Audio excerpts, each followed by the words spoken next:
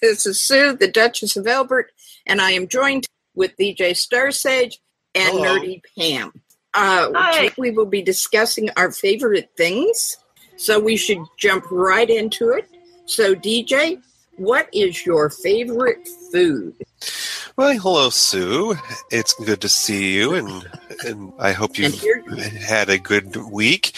We'll get back to those normal topics of things at another day, but let's see about our favorite things. My favorite food. Well, I was raised in a house with parents that had simple tastes. My dad was a very meat and potatoes kind of guy, you might say.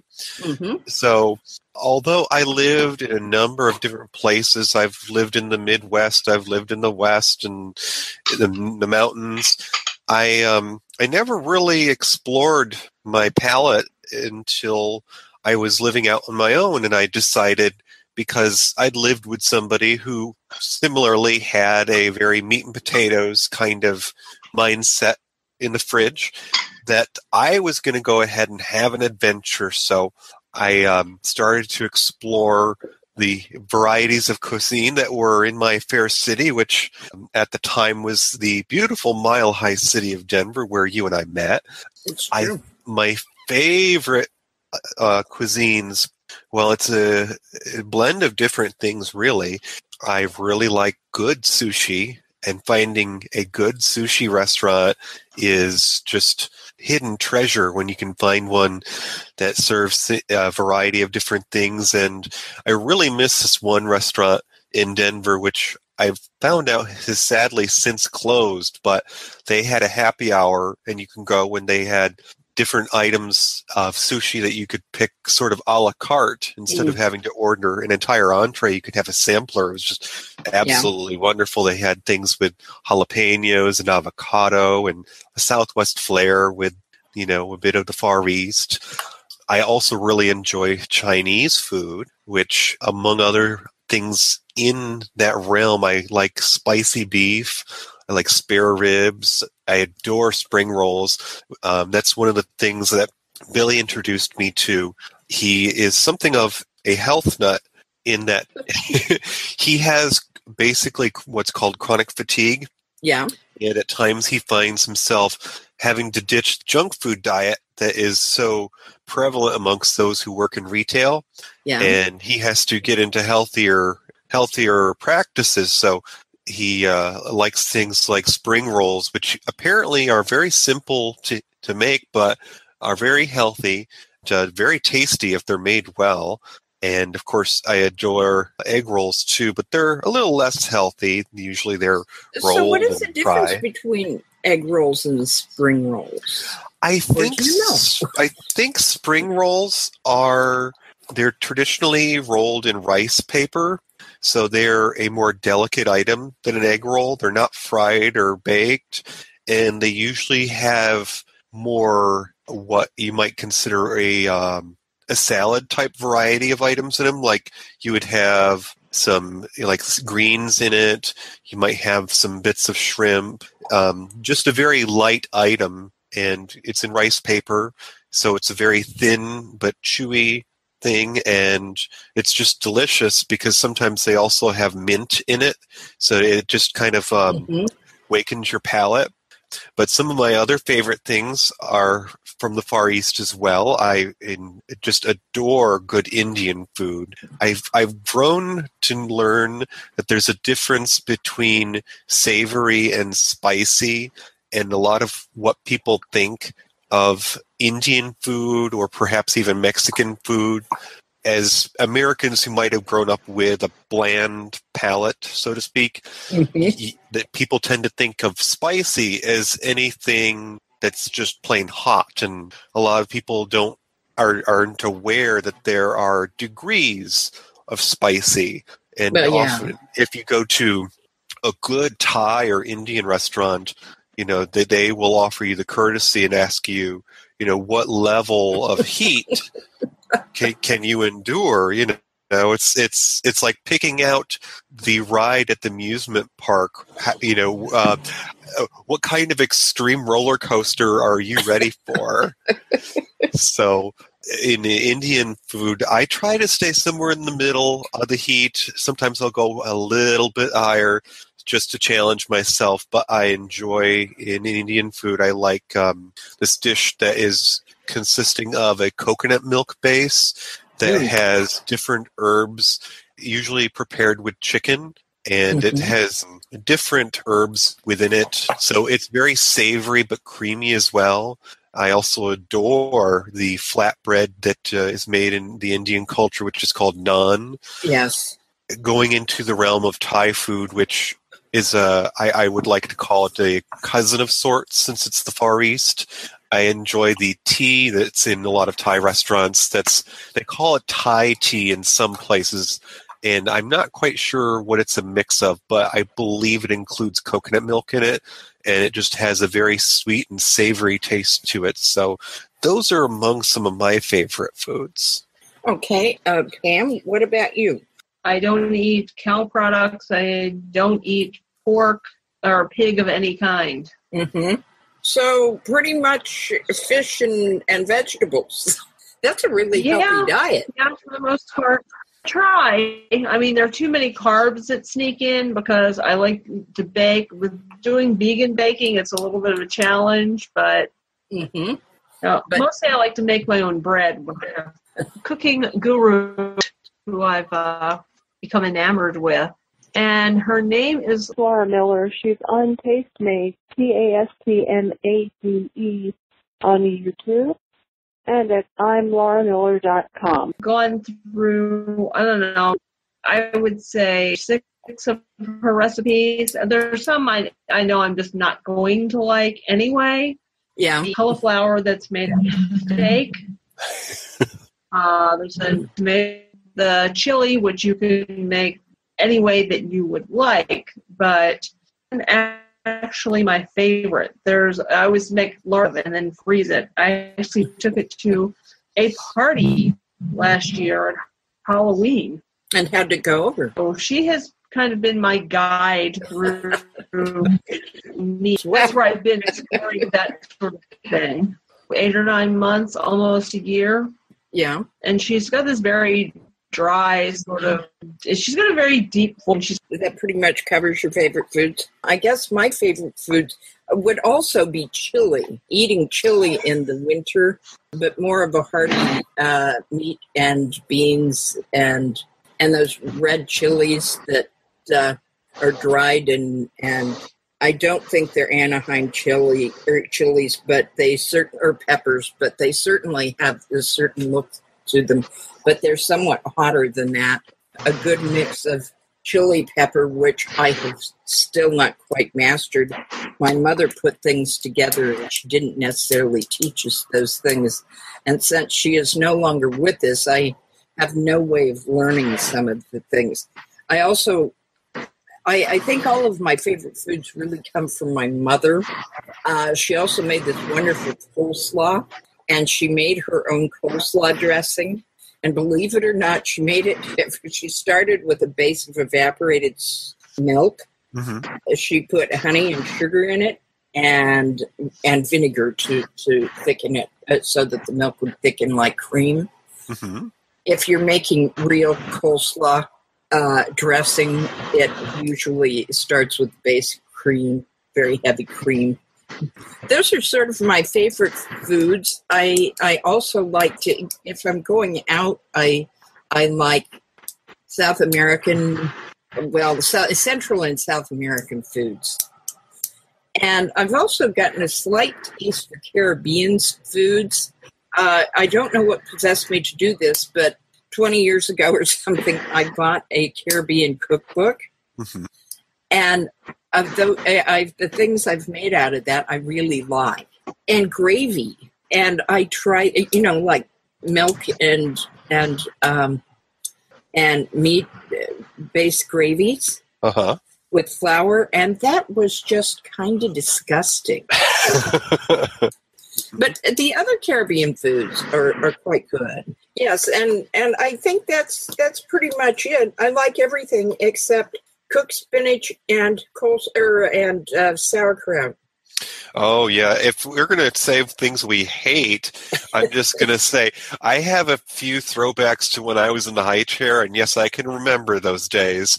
My mother was a very busy nurse, and so it was up to Dad to feed us. And I just have some memories of being in the high chair and fed a few things.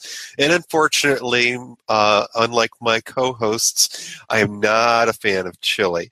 At least not the kind with beans in it. I will eat Texas chili with the strips of peppers and tomatoes and whatnot. And I did date a very vegetarian at one point that got me to try a lot of new things, and I'm not talking about in the bedroom, but Yes.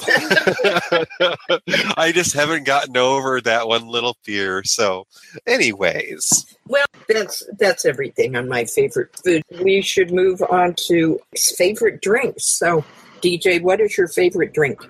Okay, well, that falls into a few different categories, so we'll cover both the adult and non-adult beverages.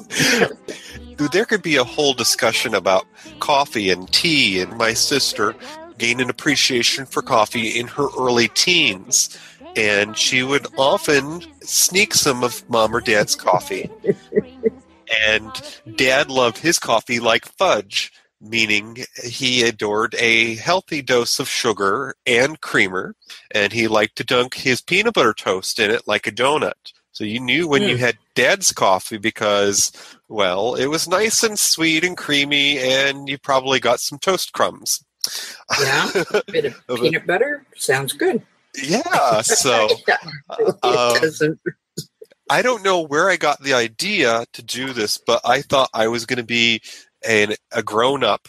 And when I was not even in my teen years, I decided I'm going to brew a pot of coffee. Mom and Dad haven't woke up yet, and I'm going to have a cup of coffee and be an adult and drink my coffee and have the paper. I poured myself a cup of black coffee and decided I was going to take a drink, and it was the most horrible thing to me. I thought it tasted like licking a brown paper bag. I love that. I never thought of that, but yeah. But thankfully, I came around to coffee as I grew up and went out on my own. So I like all sorts of incarnations of it, mostly hot versions. I like hazelnut, caramel, chocolate, coconut, cinnamon. My favorite at Christmas time is hazelnut and cinnamon. And unfortunately, it doesn't agree with Billy as much, so we don't have it every day during the holidays. I'm not as fond of the iced coffees that a lot of places serve, only in that some of the restaurants that aren't coffee shops who've decided that they should serve coffee too have cheapened their product in that not only is it a coffee-flavored beverage now, but it's more of a diuretic than coffee is normally. So let's just say, if you remember in the 90s, Beavis and Butthead characters on MTV, yes. They used to joke about they want a cappuccino, or they would call it a crappuccino. Yeah. And so I have taken to calling, or we have taken to calling, the iced coffees that are served at fast food restaurants crappuccinos, because shortly after drinking them, you're going to need to find a bathroom. Aside from the flavored varieties of coffee, one of my favorite beverages in the non-adult world is a nice hot chai latte with a wonderful creamy foam to it. I think that's the perfect drink for being home by myself with. And it's great that you can buy it in a box and just take it out of the fridge. And if we venture into the realm of adult beverages, it was a well-known fact that my grandparents on one side had a problem with the bottle, if you'll pardon the expression. So my father never had beer in the house, which is almost sacrilege in the world of the working man. So he hid his stash, and every once in a while Dad would have a sip of his beer when no one else was around. So we were raised to think that beer was evil. I haven't really caught on to the craft craze where, you have all these independent brews and things. I am actually more of just a Bud Light with lime. Yeah. That's one of Baron Frosty's favorite drinks is some wines. I'm not as much a fan of the reds as I am a white wine, and I prefer sweet versus dry, which is an interesting conversation in my household because Billy prefers dry.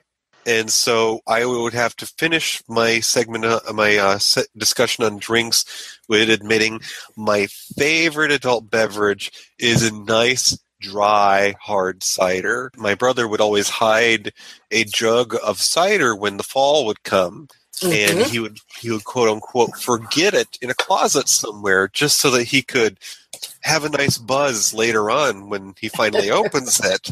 Yeah. I'm of the opinion that the best ciders are dry. I don't care for the popular ones that are all sweet and mostly like apple juice. And as much as I enjoy the actor, I do want to give a stern talking to Sir Patrick Stewart because he has chosen to be the spokesperson for the Strongbow brand of cider, and I'm sorry, I don't find the appeal. It tastes just like apple juice with a little bit of a tang to it, which is interesting and ironic because apparently Strongbow is also part of the parent company who owns my favorite cider, which comes from Ireland, which is known by two names. It's either known by Mayners, which is Magners, or Bulmers, Bulmers. And the difference is that one brand is the one they're allowed to sell within Ireland, and the other brand is the one they sell outside the country. So, Pam, what is your favorite drinks? Look at it this way. My coffee maker has a backup coffee maker. Died earlier this year. And it wasn't an immediate problem.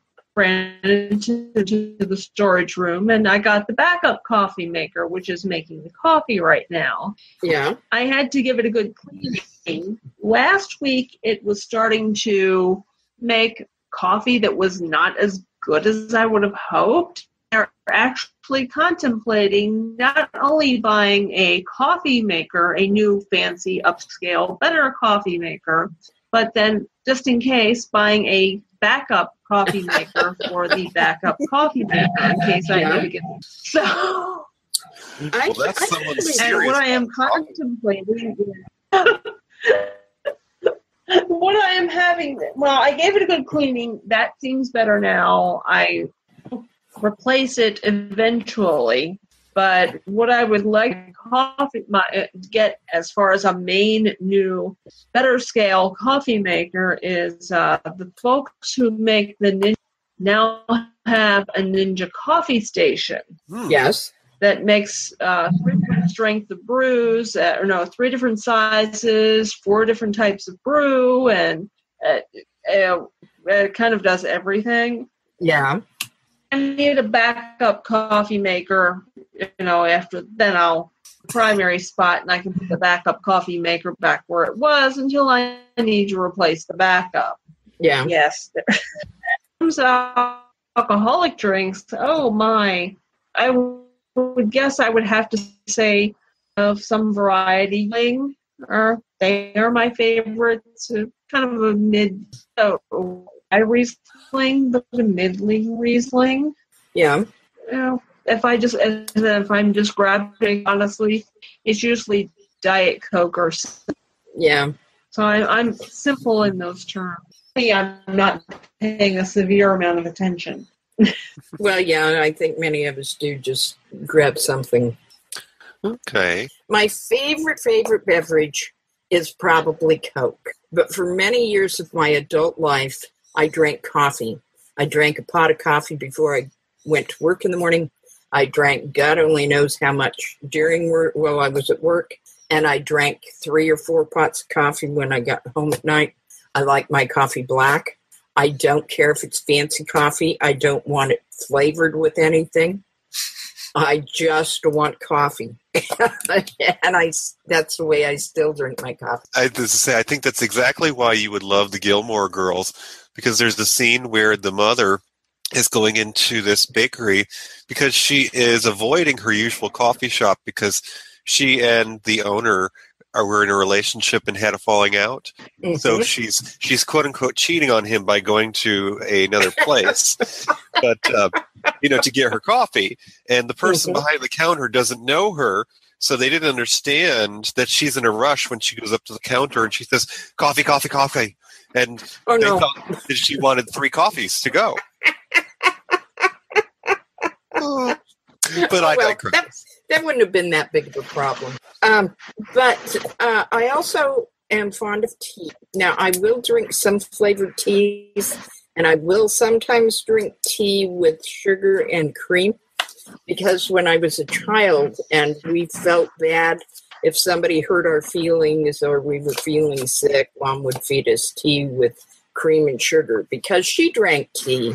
And we didn't really like tea just plain, because just like you don't like coffee, just plain, I didn't quite understand the flavor. It's a little sophisticated flavor for a child, and so she would feed us coffee or tea with cream and sugar in it. And when I'm feeling sorry for myself or I'm missing my mother or other people, that's what I want to drink, is tea with cream and sugar in it. But I like other teas as well, other kinds of teas, and I will drink tea without cream and sugar. Was there a particular tea that was a favorite? Like, was there one that was your mom's favorite? My mother drank, for years and years and years, Mother drank just regular tea, Lipton tea. Okay. Brewed in a pot, and it needed to be hot. And she never drank coffee. She hated coffee. She would drink coffee in polite society if necessary, if they didn't have tea or something else. Mm-hmm. She would drink water, lemonade, what have you. She'd drink Kool-Aid with the kids, whatever. But she wasn't really very fond of coffee. I saw a very long documentary on the history of coffee on public television. And coffee basically got its start in America because it's tea, and you get it from the plantations down in the South once they gotten it from the Arabs, and really the only pretty much ubiquitous drink that anywhere in some variety on every, and it's the only food or beverage of any kind. Tea shops devoted to it, every culture. But in America, to add to. If you listen to the British, they will tell you that coffee, they don't drink coffee nearly as much as we do, but they will talk about coffee having been brought over from America, from the United States, and and it is frequently offered to Americans because they think that all Americans like coffee and don't like tea. Oh yeah, well when we visited Ireland last summer, it was an interesting experience being in the restaurant for breakfast, because we were probably one of a very few of Americans staying, and in the restaurant when we went for breakfast, one of the guests came down, and I think he may have been Italian, and he was looking for coffee, but of course I think he was probably looking perhaps for espresso, and so the server had to explain that all they had on the buffet in the restaurant was Cafe Americano. And of course he was disappointed. Yeah, that could be any number of things, and not necessarily very good. Although I like wines and beers and stuff, I like dark beers, like Guinness, better than the lighter beers. But my favorite adult beverage is a Black Russian. That is just, I've not that goes down just like chocolate. Yeah, I've not had one. What is in a Black Russian? Vodka and Kahlua. And it's like drinking chocolate. Ooh. It's really good.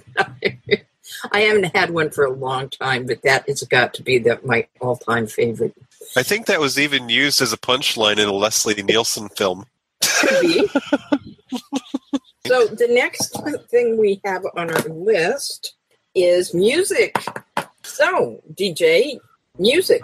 Okay. Well, I grew up in the early 80s, so my tastes center around mostly 80s and 90s music. Mm-hmm. I work with a lot of younger people, and no, I don't work with youth, but in my workplace it seems like a lot of my coworkers are in their 20s.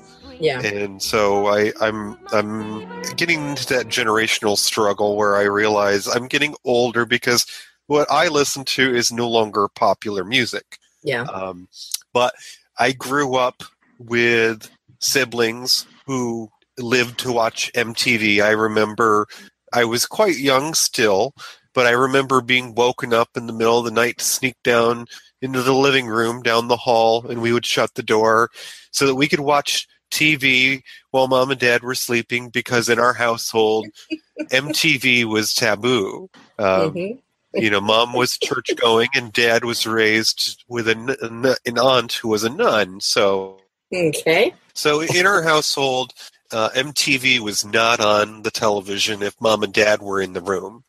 So I grew up with some of the best artists of the 80s and 90s being in my ears most of the time. Mm-hmm. My first artist that I followed regularly, if not religiously, was, of course, Cyndi Lauper.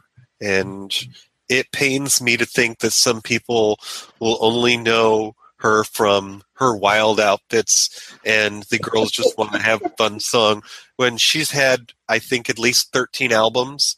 And in her later years, because she is in her 60s now, she's decided that she will have fun with her career. She's no longer striving to have top-of-the-chart songs. She's branched out and has actually recorded albums from different genres just to explore her talent and have fun with the music. Mm-hmm. So her latest album is actually a country album called Detour. Aside from Cyndi Lauper, I have really enjoyed the work of Annie Lennox. I also enjoyed George Michael, one of very few male artists that I like.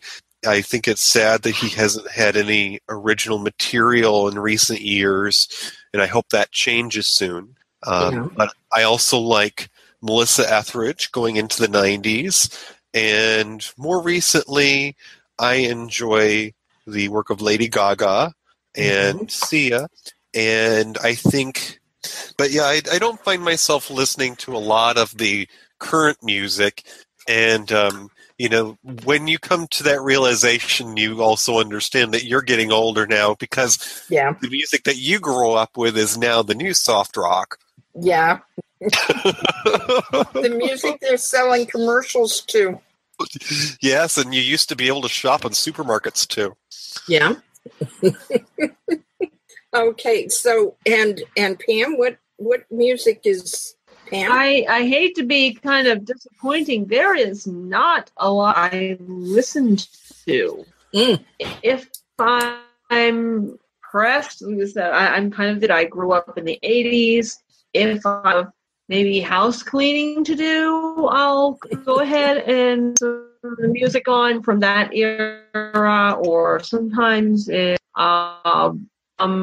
Broadway musicals and things like that. Years ago, I actually listened, but I frankly had an atrocious time learning to read music. I had to give it up. Yeah. It's got to be way too frustrating. I couldn't visually process it in time to keep up with what the music was supposed to be. Yeah, that could certainly put you off from music at all. Yeah, I couldn't keep up with what I was doing. So, Pam, would you say that you're more of a fan of theater, or what I listen to now? When I was driving back from going for massage therapy, NPR in my house is the TV. Yeah.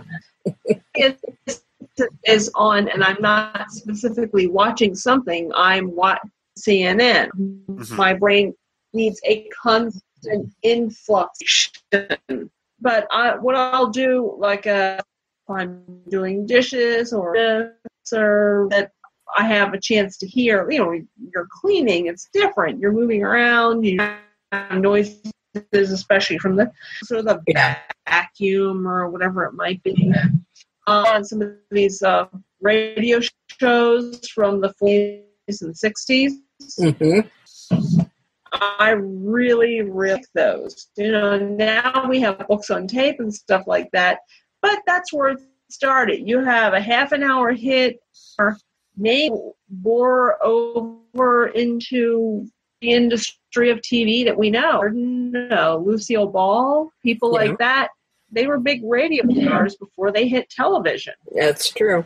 Because I didn't grow up with television. I grew up with just radio. Okay. My favorite music is from the late 60s, early 70s, because that's when I was in high school and college. The Beatles, the Rolling Stones, Pink Floyd, 10 years after those folks. And, of course, and I also got a feeling for Broadway musicals, and then they stopped making them. Until recently. Now, recently, the musicals have kind of picked up again, but I haven't heard so much of that music. As Pam does, I listen to NPR when I'm in the car.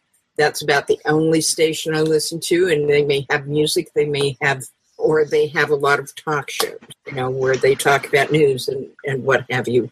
I also listen to books on tape and things of that nature, but spending time with my grandchildren who are in their late teens, early 20s now, I'm getting a little more of the more recent music, and also figuring out that some of the music that I listened to when I was young is the same music they're listening to. And I don't quite get that, but whatever. And my oldest granddaughter loves Frank Sinatra. Oh. So someone I never appreciated that much. I don't hate him, but not my favorite. And that's about all I have to say about music. We have movies and TV on the list. Do you think we could combine those? Okay, we could. Okay, so DJ, what are movies and TV? What are your favorites in that area?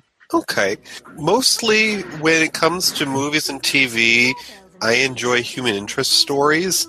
Some of my favorite films, and these are things that when you go out on your own, you set up your housekeeping and you buy certain staples like your dishes and your pots and pans and your coffee maker. Well, when I got out on my own and I got my first DVD player, there were certain movies that I just had to have copies of because I wanted to watch them until I wore it out. And I think my favorite, and of course a lot of these were books beforehand, was Carl Sagan's novel Contact that was turned into a wonderful film starring Jodie Foster. Okay, yeah, I think I remember that. And it was just such a beautiful story because, the main character had lost her mother and was raised by a single dad, but she aspired to be a scientist. And then, of course, through the story, she ends up going on to the ultimate adventure, and she's, sent into outer space, basically, through the storyline. And it's just a beautiful story. And, of course, it illustrates the fact that although there can be many differences between us based on our religious beliefs and whatnot, in that story in particular, Contact, you have the people who are very devout religious and believe that there is a higher power, and then you have the scientists who are there because they want to know how things work. And so, of course, the two have to come together in that storyline, and it's very well explored. So that's part of what draws it to me. It's the human interest story. Some of my other favorite stories or films and television involve that same kind of idea. One of my favorite movies is also another favorite movie is What Dreams May Come. They had Robin Williams in it. It explores the afterlife, and it was very powerful because I saw that just before my father passed away. Yeah. And it was a very healing experience because I watched it again after his passing, and I watched it with my sister, and it just provided a healing experience. Yeah. Some of the other movies, I really enjoy this movie with Bette Midler in it from the 90s, which ends up being a remake, and I'm not sure of the time frame that it's from, but it's just called Stella, and it is a story of a single mother raising her daughter, and she's in a kind of like a coal mining town. And so, of course, working class jobs are, how people got by there. And in that story, the mother turns down an opportunity to marry the father of her child, who was a doctor. And, when she's asked if she would marry him, she says, "Oh, good idea. Let's mix some oil and water." Because they're very different people. But I also really enjoy this movie called The Time Traveler's Wife that stars Eric Bana, who recently was in the J.J. Abrams Star Trek film where he played the Romulan character of Nero. And that's just a wonderful story because the main character is traveling through time and he has no control over it, of his life. And he keeps reappearing in her life at different points. So it's just a very touching film. I also really enjoy Star Trek First Contact for no other reason than it depicts the core of the Star Trek mythos in that you get to see the birth of the Federation and how humanity survived the future after a terrible nuclear winter. And we decided that we were going to take a chance and build something that took us out into the stars. And of course, that achievement in the movie allowed us to be discovered by another civilization. And of course, that was our child learning how to walk moment. Yeah. And my favorite scene in that film that just kind of embodies the whole storyline is when Captain Picard is leading his guest Lily on a jaunt through the ship after she's been abducted, for lack of a better term. And of course, she's in awe of the enormity of the starship, and the captain has to answer some questions she has. She says, "Well, how much does this thing cost?"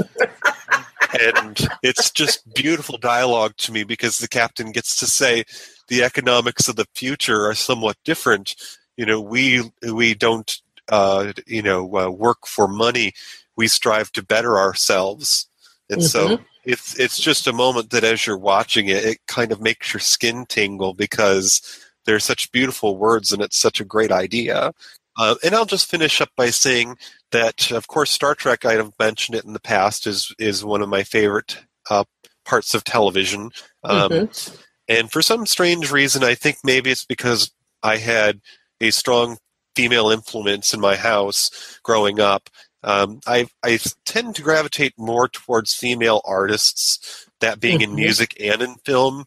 Some of my favorite actresses are Diane Keaton. I really adore a movie she was in called Baby Boom, and it was done in the 80s, and it's just a beautiful New England country setting, and this single woman who's also an entrepreneur is having to take on this baby. Beautiful scenery. I also really love this actress Marsha Mason, who was in a movie called Max Dugan Returns, which is a film version of a Neil Simon play about a woman whose father abandoned her as a child and comes back when he's come into some money, and he wants to take care of her and his grandson. But that's called Max Dugan Returns. And I could go on and on, but I'll just say Anne Hathaway Vanessa Redgrave and Meryl Streep.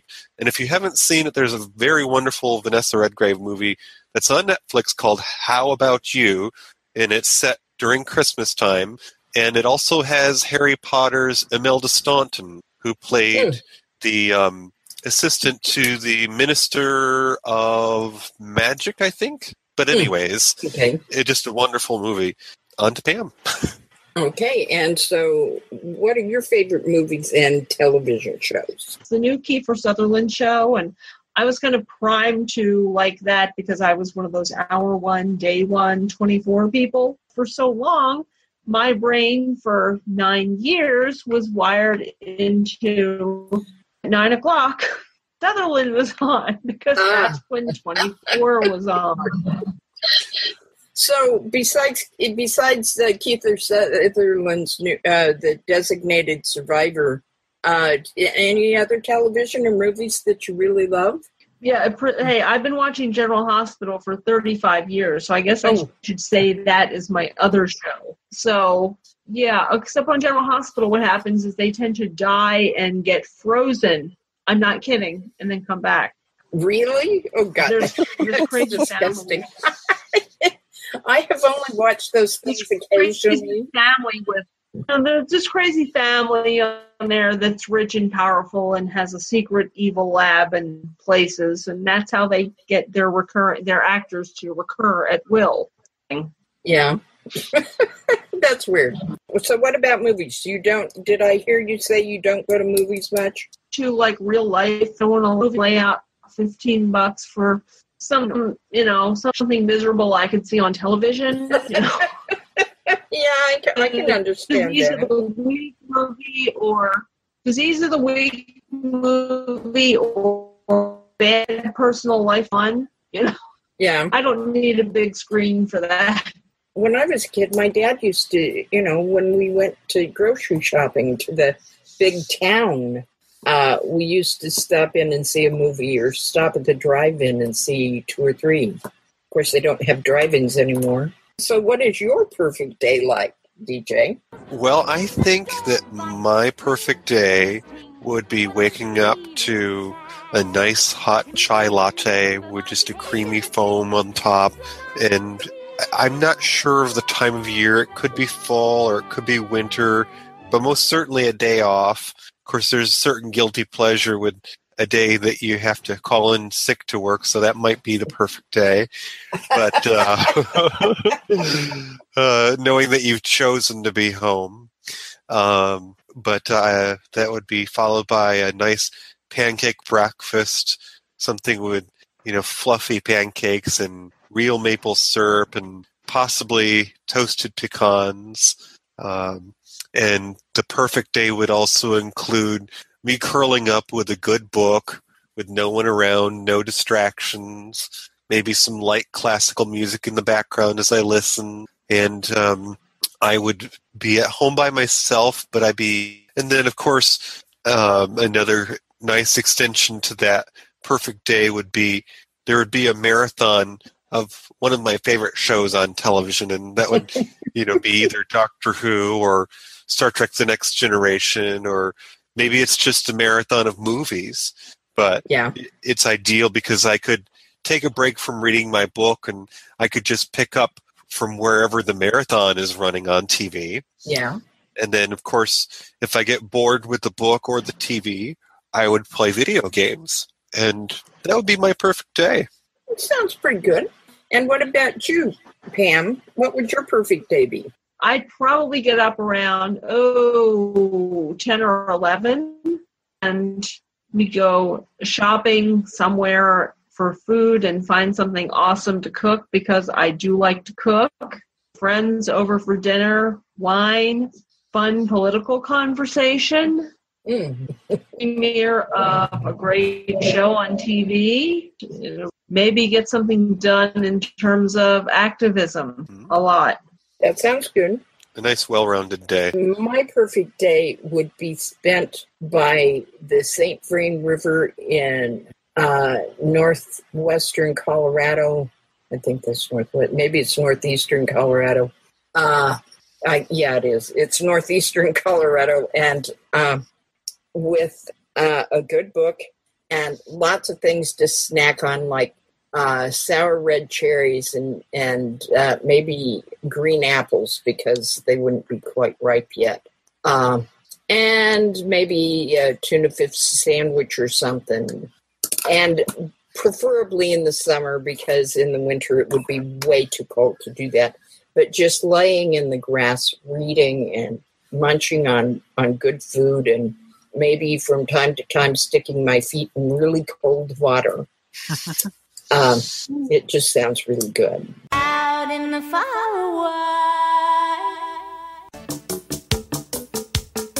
Thank you for listening to Far Away Nearby.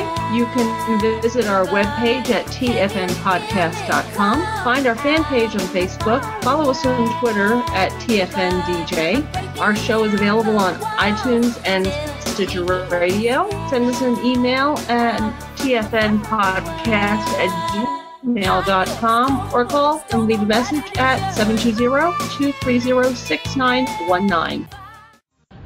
This show is part of the Pride 48 Network. Find more shows over at pride48.com.